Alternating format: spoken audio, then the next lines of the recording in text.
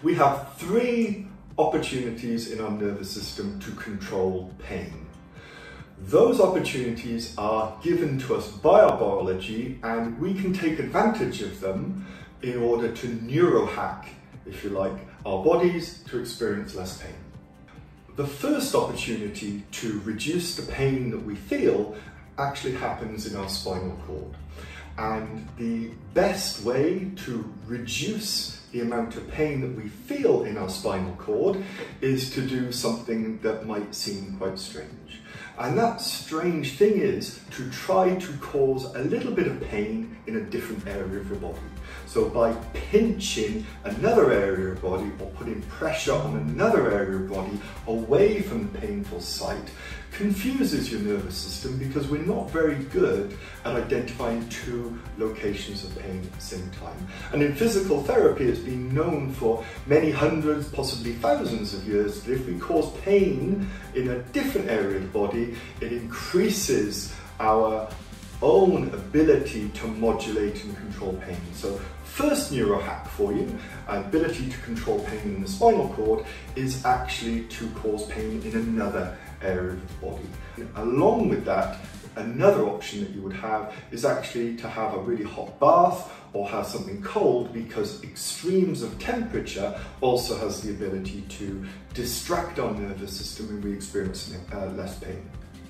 The second opportunity that we have to reduce our pain in our nervous system actually happens in our brainstem, up in our neck here.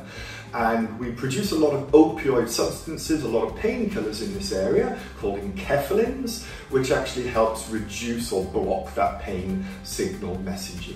And one way that we can actually tap into that ability is actually activating our vagus or our vagal system. And we can do that with breathing exercises. We can do that, if you look online, you will see some auricular, meaning ear, pressure points. We can do that with prolonged gargling or even gagging that produces a couple of tears, which actually we know upregulates the activity in that particular brainstem and can down-regulate, reduce the amount of pain that we feel.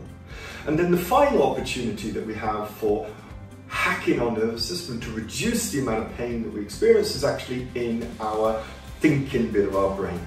And we've all had experiences when we've been terribly busy all day, and then we sit on the sofa at night and then the pain comes. And the reason for that is because we've been thinking and distracting ourselves, and the moment we stop distracting ourselves, then the pain starts to come.